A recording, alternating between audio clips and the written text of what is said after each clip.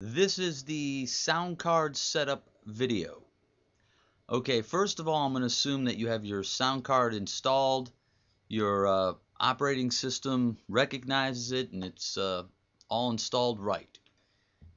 You've installed SawStudio, and when you open her up, and the first thing you do is go right up here to Options, Audio Driver Model, and make sure that SawStudio is seeing your card here.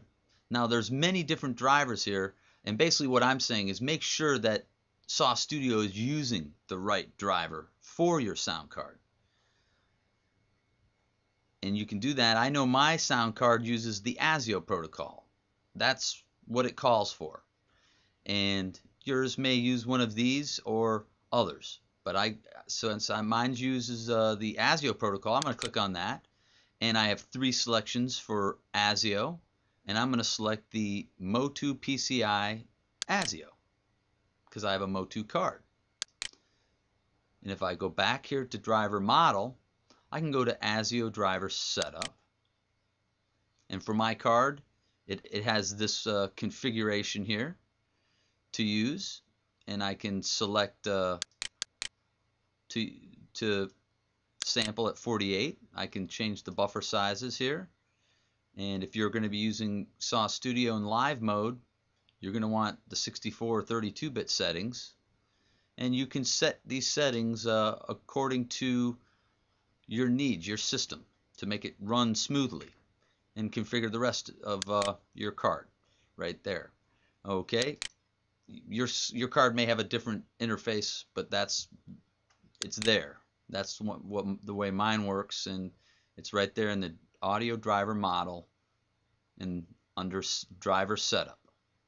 Okay, next you go back up to options, audio driver or device setup. Click on that, and a window opens up, and SawStudio recognizes my card now because I told it which driver to use, Motu PCI ASIO, and it sees all my inputs and outputs.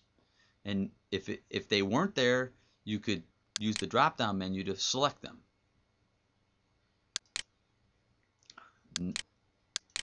And of course you have, those are the outs, here are the ins, and in each in and out you have your buffer size, and you can adjust those as you need to make your system run smoothly.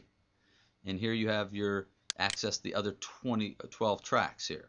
See that? Both in and out. Both of them are working good, so I say OK. And now SawStudio is ready to record through my sound card. But I'm not done yet. I need to go over here to File.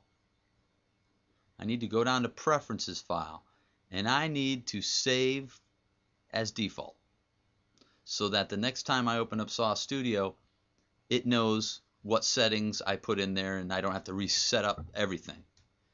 And of course, maybe you have different setups, and while I have you here, I'll show you this. If you have different setups for different cards and everything, you can open up different preferences files to use. And if you want to use this one or that one, or so you can go through and set up all kinds of different stuff, save it in its own little preferences file, and it's there for instant recall whenever you need it. Okay, so just make sure you go to File, Preferences File, Save as Default.